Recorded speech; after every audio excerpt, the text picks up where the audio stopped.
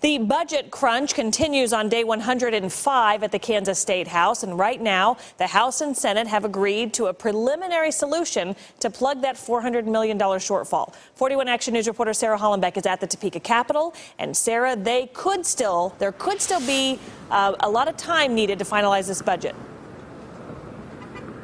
Krista, yeah, that's right. The House is going to have the first vote. The Senate will have the vote after that, but there's still a lot of people that disagree on the things that are now in that budget. And you can get your wallet ready because a lot of people here in Kansas are going to end up footing a bunch of the bill because they may increase the sales tax we all pay. Take a look at this video. It shows some of the tense moments today inside of the State House at the Taxation Committee meeting. Legislators took a 5-minute break today to let off some steam.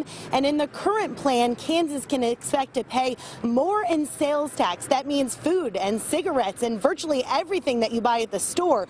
But the real debate still centers on how much income tax small businesses should pay.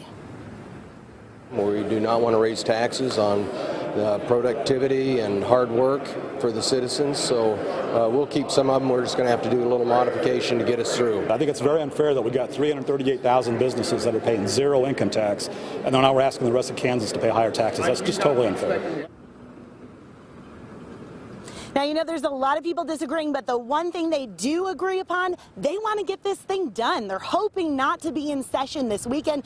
Of course, that could still be a possibility depending how long the House and Senate debate on this latest budget bill. Now, coming up at 6, I'm going to talk in specifics about how much more you can expect to pay when you go to the store if they pass this current budget. Reporting live in Topeka, I'm Sarah Hollenbeck for 41 Action News.